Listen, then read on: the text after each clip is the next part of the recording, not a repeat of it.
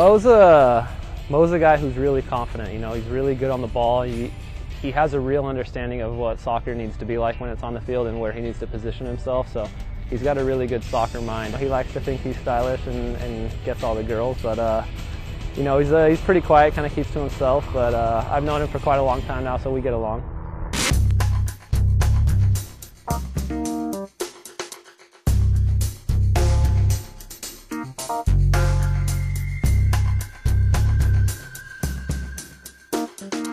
I think Mo reads the game pretty well.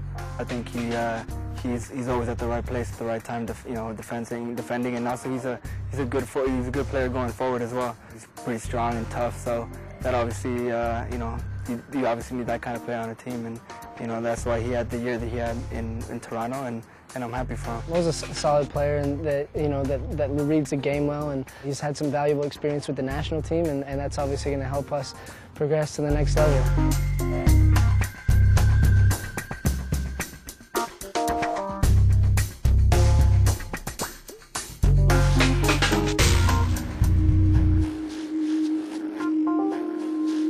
think Stuart's a great player. I grew up playing with him. We always played against each other. We played together as well. He's a good ball passer. He has a good vision, and that's something that obviously helps a lot to this team. And other than that, that's pretty much it. He doesn't have anything else.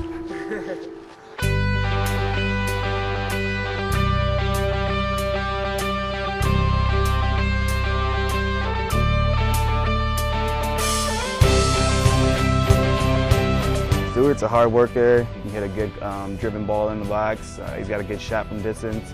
Those three are good attacking players, you know. They create a lot of chances for us going forward, and you need them on the field.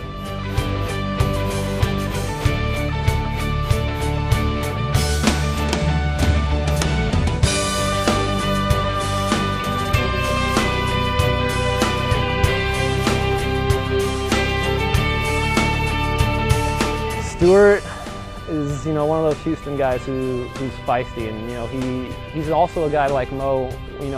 When you have him on your team, you know he's going to be there for you, and you know he's going to be in the right spot and do the right thing. And Peter calls him GQ, so he's a nice little GQ boy from Houston.